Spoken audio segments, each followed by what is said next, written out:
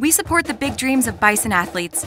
If you believe it, you can achieve it. Geisinger is the official sports medicine and orthopedics provider of the Bucknell Bison.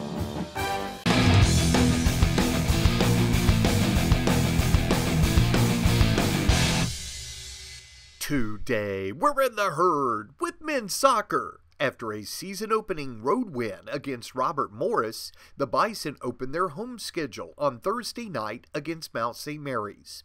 Coach Dave Brandt says the Mount is a good opponent. They've got a lot of firepower. They're big. They're veteran, fairly international, so I think experienced in a lot of regards. So ton of respect for them coming in for sure. I mean, they beat us here 2 years ago. Brandt has added a lot of new players to this year's team, and he says that a lot of them played against Robert Morris. Not everybody would know we're Division I men are dealing with new substitution rules this year, so I won't go way into that point, but it's a little bit different and a fairly significant change. We got 19 guys into the game, and so yeah, that's high side for me, high side probably for most games, but I do think we have depth. If things go right, we have depth, and so if that's true, then yeah, I'd love to use it. One of the new additions to the Bison squad is junior Jimmy Pombor.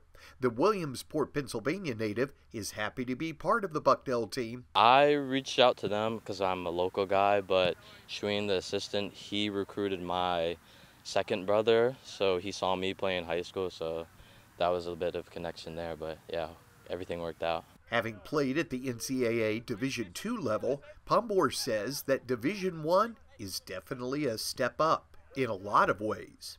The intensity and the drive every day, like here we compete for a spot, we compete for each other, but like at a D2 level, some schools, they're just not everyone's on the same board. They don't have the same values and stuff like that.